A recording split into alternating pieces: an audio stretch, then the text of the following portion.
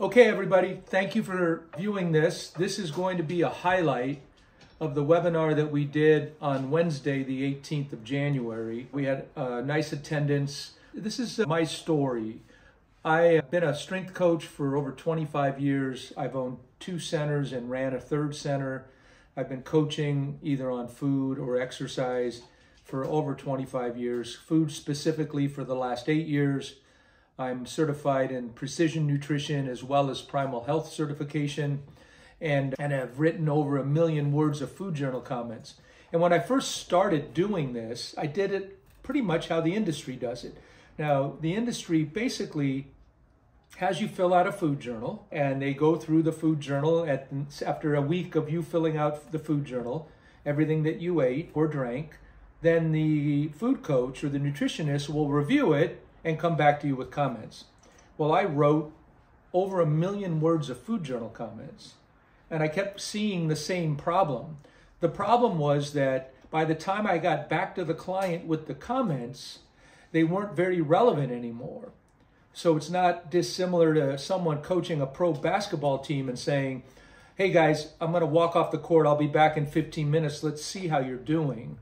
And so what I want to start with is talking a little bit more of what led me to here and the problems that I've seen in the food coaching and nutrition space in terms of getting people to be successful. Most people fail. They measure success in weight loss as losing the weight that you want to lose and then keeping it off for 1 year or longer. So the success rate is below 20%, and depending on how you count it, I've seen as low as 6%.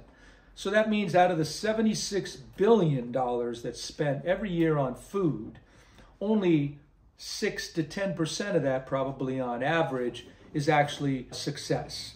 So it's a problem. So I want to talk about why the problems exist and what those are, and then how am I addressing them with my clients as a coach. And then we'll talk about what I've developed to help address that through an app called Planibble, which is a marketplace of coaches where Planibble curates the coaches and then matches those coaches to a team of clients. Okay, I'm looking at my notes, so just bear with me so we can get through this. The biggest problem, as I see initially, outside of the fact that tracking food on a food journal doesn't work, and I'm going to spend a little bit of time on that, is just the mixed messaging. You have fad diets. You have people say, I went keto and I lost this weight. I became a vegan, I lost this weight. I became a vegetarian and it was successful for me. The problem is it's an experiment of one. Everybody is different. So keto may work. So what are the primary problems? The primary problems are the messages are very conflicting. There are these fad diets that come out. Most recently, it's not necessarily a fad diet but if you looked at it, I think it's like I've seen something like a 7-year cycle. We had Atkins way back in the 80s, and then you had the Mediterranean diet, and then you had low fat, high carbs. You have people saying vegan is the way to go. The problem is that everybody is completely different. So if you're lucky and you find the diet that works for you, you'll be successful. And a lot of people have gone on and with huge amounts of frustration. I recently coached a woman, 72 years old, and she has tried everything up and down, yo-yo dieting all the time. She loses weight, and it's been very frustrating for her. And we lost 30 pounds at 72 years old. And the main reason that I think we did, and we did it successfully, is the thing that I talked about earlier, is the problem with accountability and using the food journal method. We're going to talk a little bit about calories, and then I'm going to come back to the food journal. Okay, the problem with calorie counting is that most people don't understand that typically the average person underestimates the number of calories that they're ingesting by as much as 50% is what the research shows, and they overestimate the amount of calories expended by a dramatic number as well, not quite as high. Even if you look at the labeling, the FDA requirements on labeling, because probably 20, 30 years ago, food companies were forced to put ingredient lists and calories on the labels. The food companies have up to 20% leeway, and they can still, it's considered an accurate representation. And typically, on average, the food that you see on the label has about 4 or 5% more calories than what's shown. So if it showed 100 calories, then it may be 105 to 110. Okay? The other problem is, I don't know if you understand how a calorie is counted. You may have heard that calories are a measurement of heat. They use what they call a bomb calorimeter, which is a hot pot with an internal pot, and then the external has water. They throw a piece of food in it, and then they start at room temperature, and every time they turn up the degrees on the water, they keep turning it up until the food finally burns, and that's the total number of calories for each degree that they have to increase it. That's why it's considered a measurement of heat. So they're waiting to see at what point does the food actually burn. So what you're looking at is we have problems with data in and data out. So the idea of having accountability becomes more and more difficult, even if you do religiously keep a food journal, because the data may be inaccurate. So we're going to talk about how to overcome that. Okay, the science is complicated. Even if you can count the calories accurately, digestion and calories, because people will argue and say, well, calorie is not a calorie. A calorie is a calorie, but the problem is some of the calories you may not digest as well. So for example, nuts, if you eat your steak more rare than cooked, then you'll absorb less of the calories. The digestion of fiber, all of these things impact the total amount of calories that are absorbed into your body versus the total number of calories that you eat. So you may eat 100 calories in a particular meal, and you may only absorb 85 of that 100 because of the way the meal's prepared or the type of food that it is. So that is also an issue that becomes problematic when you're journaling food, because you're looking at it and saying, okay, I ate this amount of food. What did I really absorb? Okay? So some foods are less digestible than others. Sleep, gut health, and exercise all come into place. Sleep is a huge one. I know when I travel, if I'm jet lagged, then I have a tendency to eat more because I'm trying to find energy because of the poor sleep that I usually get when you're traveling. I'm trying to make up for that energy with food. So you'll see that next. The other thing, one thing that I can tell you is the most digestible food and the one that you absorb the most calories from is going to be processed foods. Highly processed foods takes a lot of digestion out, so you absorb the majority of those calories. So the first thing we do, and I do when I'm coaching a particular client, and coaches do typically, is to try to minimize the amount of processed foods. Are you going to be a calorie counter, or are you going to be looking at your macros? Those are the two primary ways that people look at it, and I'll talk about how to address that when we get to the tactics, okay? People come to me all the time. They say, Jacques, I want to eliminate all my carbs. And the first question I ask is, you have to put it in context. They'll ask me, is that a good strategy? And I'll go, is it sustainable? Do you think you can sustain it? Someone will say, well, I want to lose weight before an event, so I'm going to go to 500 calories a day. Very unsustainable for most people. These types of approaches need to be taken into context. So typically what I ask the client is, can you sustain this? And if you could, how difficult would it be to do? The other problem that you have with weight loss is the irony of exercise and eating less. Because most people say it's calories in, calories out. So if I just eat less and exercise more, I'll burn through a greater number of calories and have a deficit, and I'll be able to function accordingly and lose the weight. The problem with that is, as you exercise more, you get more efficient at exercise. Our bodies are conservation mechanisms, so they're always trying to do everything with less energy. So if you go out and you run a mile and you do that every day, after about 2-3 weeks of running, your body is burning less calories for that same mile. So you either have to change the pace of the mile, or you have to increase the mile from a mile to a mile and a half, because your body's gotten very comfortable at utilizing a certain level of calories, and it's going to get better and use less energy and less energy. So as you train more, your efficiency improves. Now, the opposite side of the coin is, if you try to say, I'm going to go to a 500 calorie a day diet, the body will lower energy output because there's not enough fuel to match the energy input. So what does it do? It makes you tired. It makes you lethargic. It makes your exercise output lower. So when you go to the gym, if you do, you won't have the same pace that you did on the treadmill or on whatever exercise you choose. So that's one of the ironies and the difficulty and one of the primary problems in doing this, because people underestimate the calories that they're burning because they don't realize they've become more efficient at burning calories. The next thing is what they call NEAT, which is non-exercise activity thermogenesis. And what that is, that's just fidgeting. That's just me getting up, walking outside, pacing if you're a pacer in your office. Are you sitting at your desk all day long? And fidgeters, people that have a harder time sitting still, I'm one of those people, will burn anywhere from 500 to 1,000 calories more a day because it's a constant movement that takes place as opposed to just an hour on a treadmill or 30 minutes on a treadmill or something like that. Your brain burns the most calories. Approximately 25% of the calories burned during the day are burned by your brain. So your brain is on all the time, even when you're asleep, it's working to keep you alive. So that's the primary source of calories are used for the brain. And then the last thing that we have a problem with is what they call fat set point. Fat set point is if you weigh 200 pounds right now, and if I have an athlete that wants to gain weight and put on muscle because he's a high school football player, and he's been at 200 pounds for the last year or so, I can probably raise that bar to 220, maybe 225, 10% plus or minus. And on the downside, if he was a wrestler and he says, I want to drop a weight class or two and go down to 180 pounds, it becomes difficult when you get below 10%. That's what they call fat set point. I saw a TED Talk one time where they said, basically, you're in a difficult situation. There's nothing you can do about fat set point. And what I do is I look at body comp. Most people just say, I want to look better and I want to be healthier. And if that's what your goal is, clothes fit looser, your arms look better, you don't look heavy, and you're healthy, then what you're doing is you can still maintain the same weight and just change the body composition so that you're carrying more muscle versus percentage of body fat.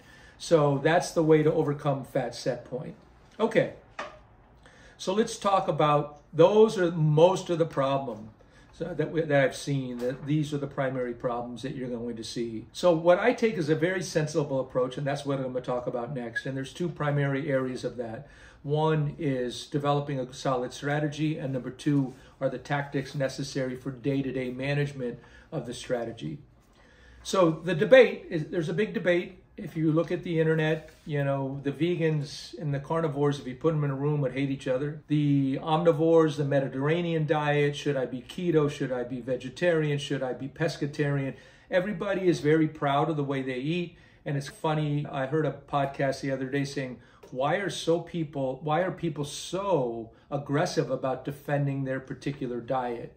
Because they want to feel right. With exercise, you can pick a lot of different methods for exercise, so people don't fight over it. People will fight over it in terms of how to do it and the technique of exercise, but not near as much as they do with food, which is the best course of action. I tell clients I can take any one of those diets, vegan, keto, carnivore, pescatarian, vegetarian, and I can get a client to lose weight. You know why? Because of accountability.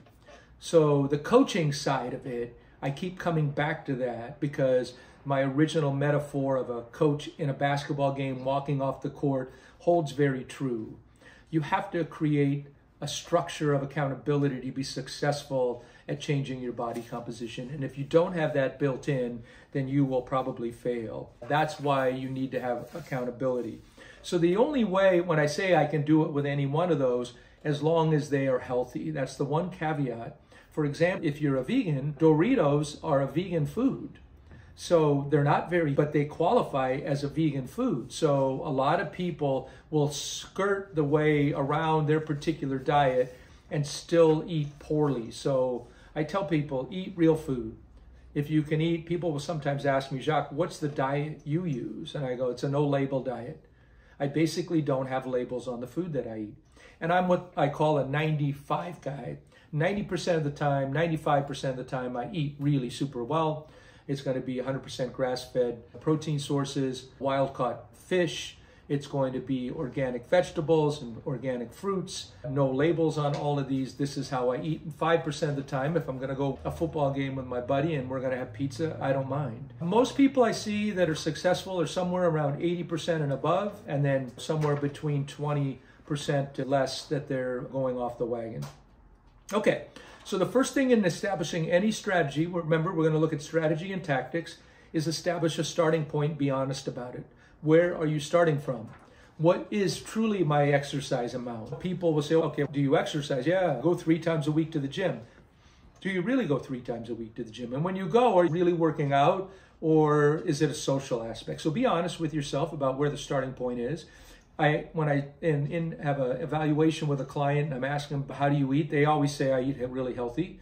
And then when we start getting granular with it, we find that healthy and goal settings may be 2 complete different things. So someone say, I eat really healthy, or for the most part healthy, but it may not be healthy and it may not fit the goal that they want. So someone says, I want to lose weight, I want to look like this. That healthy diet may not be appropriate for the goal that they want. Okay, so you have to have an honest starting point. So be honest with yourself, because this is like any strategy. You have to know where you're starting from. What I want to do now is run down the primary issues of developing a strategy and what I think are the components of being successful. So I'm just going to bang through a number of these and then come back and spend a couple of moments on each one that I think are the most important ones. Mindset is number 1. You have to go in with the right mindset. And this is really a difference between motivation and commitment. You have to recognize, and I tell this to a lot of clients and a lot of coaches, that when it comes to food, many of us are 8-year-olds. And we have to recognize that there is an 8-year-old that wants to go out in the middle of the street and play with their soccer ball when there's traffic, wants to run through the red light as opposed to waiting for the light. So you have to look at yourself as the 8-year-old on this side sometimes, and then who's the adult in the room that's going to say no. Comfort foods and dopamine. Comfort foods give you a dopamine rush, and so many people keep reaching for those because they want to keep reigniting that dopamine push. In order to be successful, a strategy has to have a time horizon. It has to be that your life dictates the strategy, not the strategy dictating your life, because it won't work otherwise. So it has to, if you're a person that is on a plane all the time, then it has to revolve around that travel schedule. One of the big things I think is that you have to understand that health is urgent, not just necessary. When you make that decision and you say that my health is urgent, and typically you'll see it when you have a close family member or someone in your close social circle get sick. And then you'll see that there is an urgency with improving it. But typically what we do is we walk away and we go, that's not going to happen to me. It has to be looked at as an investment, not a cost.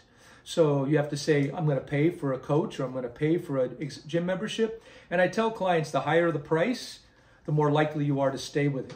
So make the investment. Remember, you're an experiment of 1. You have to make small changes. So that's why the honest starting point is important, so that you're not doing a 180-degree turn and trying to institute all of these changes at once. It will not work. The strategy must be adaptable, so it has to change to changes in your life, because your life is going to get in the way. I guarantee you that. Age is a component of the strategy, but it should not be an obstacle. It should just be something that you have to take into account. Your history of it needs to be simple. And once again, the end point has to be there. You have to have an end point. Typically with my clients, I do a 3-month end point where I say, okay, we're going to start and we're going to look at this, and we want to wrap our heads around 3 months. And then I break the 3 months into months, and then I break each month into a week, and then I break each week into a day, and then I go through meal to meal, and I try to knock off one of those. So when I start with a client, I may say, okay, do you think we can make the change in breakfast? And they go, yeah, I think I can do breakfast. Okay, so we'll just start with breakfast. And then we go a couple of days with breakfast. They go, I'm feeling great. This is great. And then I go to lunch. And now someone may say, I think I can make these changes for breakfast, lunch, and dinner.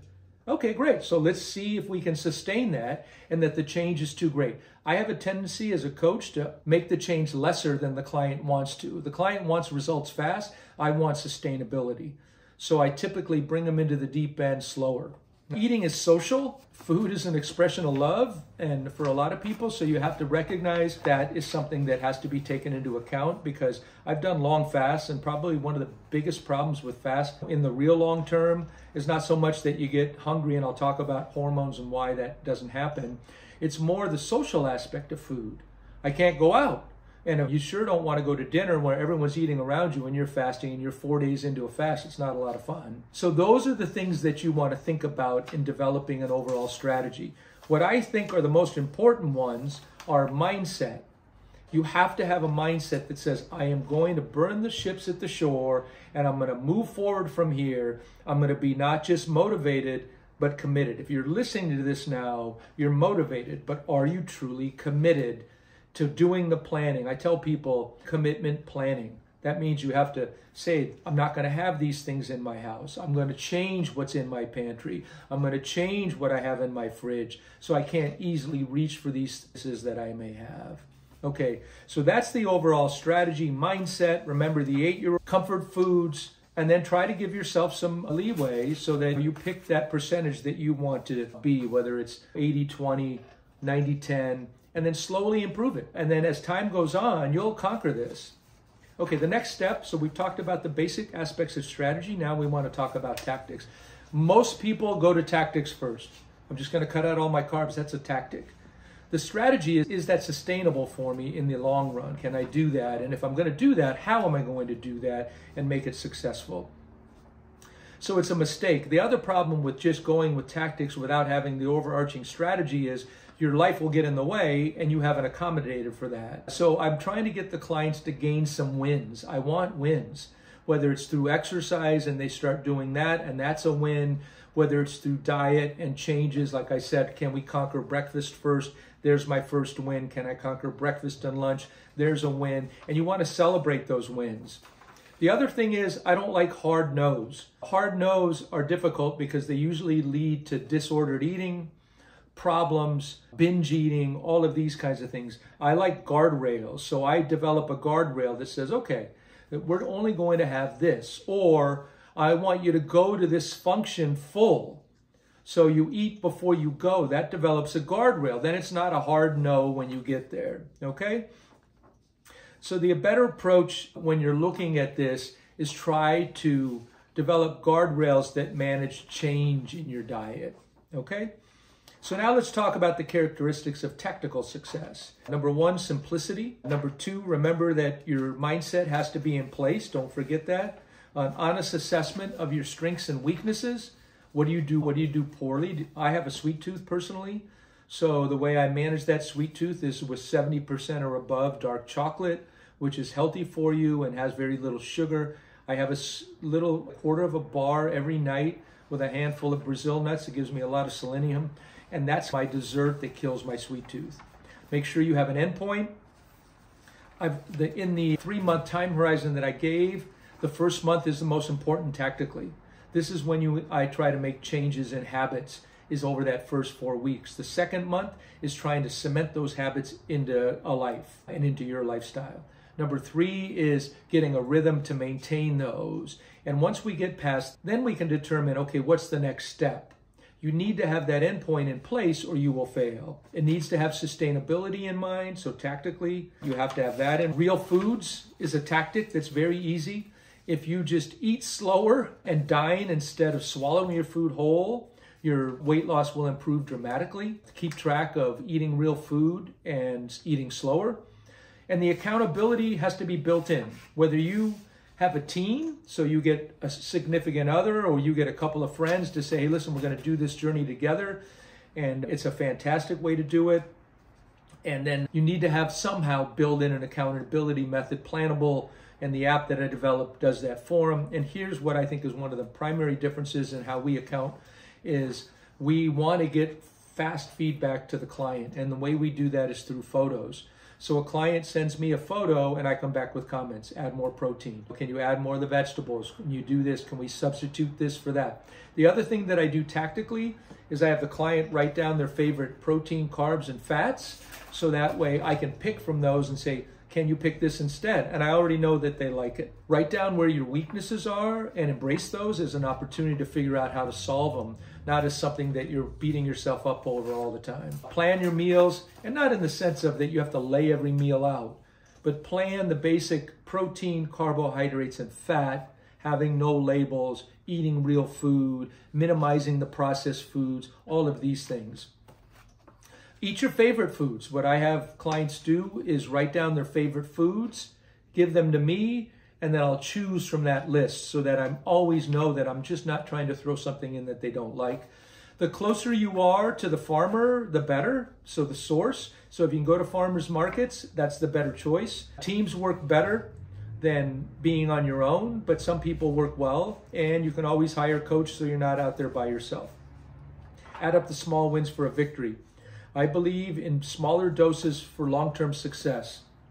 The other tactic that I use is I try to add food as eliminating or subtracting food. So I'll say, can you eat another chicken breast or half a chicken breast? So someone's having one chicken breast, I'm trying to bump the protein. The science supports most people undereat protein. I'm trying to bump protein immediately with most people. It also crowds out and makes people feel. I can eat rows and rows of Nutter Butter cookies and dip them into milk or coffee, and I could blow through a whole box of those. But if you gave me a roasted chicken, I would be full. I couldn't even eat the whole thing. Why? Because of the protein and the fat in the chicken. So tactically, eat the protein source first, and then go to your fibrous foods first, and then go to the starchy foods last, and any types of things, so you're always full. We're trying to create an environment of fullness that allows you not to overeat. So the idea of thermogenesis, calories in, calories out, is intact. But what we're trying to do is find something with foods that you like that work in this way. So keep that in mind. Believe that it's doable. If you can afford to hire a coach, I would do it, and then celebrate the wins. Recognize that setbacks will happen. You're going to have them, but that's okay. Everyone's going to have setbacks. If you have a coach, as a coach, what I do is I look at those and I go, okay, so how can we create an environment that's going to minimize these setbacks? Oftentimes the setback will come because I have to cook for someone else. Someone will tell me, well, I have to cook for everyone else. That's fine. Separate your meal, eat something beforehand, add some food on the front end so you don't have to eat as much of this, so we figure out ways around it. Okay? So accountability is your superpower. That's what I tell people. If you can develop an accountability structure and you eat real food and you use some of those tactics, you should be in pretty good shape. Don't let the 8-year-old run the show. Say no. One of the things that's a good exercise, if you have the time and the inclination to do it, if you really want to see what you're eating, be honest and fill out a food journal like MyFitnessPal is the one that I use. You can get that online. It's free for a week, and you'll really see, holy smokes, I eat a lot more than I thought I did. Monitor the changes in your habits. Food matters, but it's more about the accountability of the food if you're trying to make change in weight loss. It's the type of food is going to matter more about your overall health. So I try to move both those needles with clients. The last thing is I talked a little bit about Planibble. You can go to planibble.com. This is what I have created to address these problems. As I said that when I first started doing this, I would use a food journal. And I just saw how poor that was. And I saw that the people that I had the best success with were the people who were coming into my gym, and I was seeing them regularly, and I was asking them, how you doing? What did you eat? And I would come back to them with instantaneous changes in feedback. The problem with food journaling and the traditional people on food, it's hard to get the data, to get it accurately and regularly. We use photos with the coaches on Planibble. All of the coaches are certified. We'll match your team with a coach. If you're an individual, you can either pick a coach, but we try to lean clients towards finding a team. I tell people, assemble your team, hire a coach, and win this weight loss issue. Please visit our website at www.planibble.com to sign up for a trial.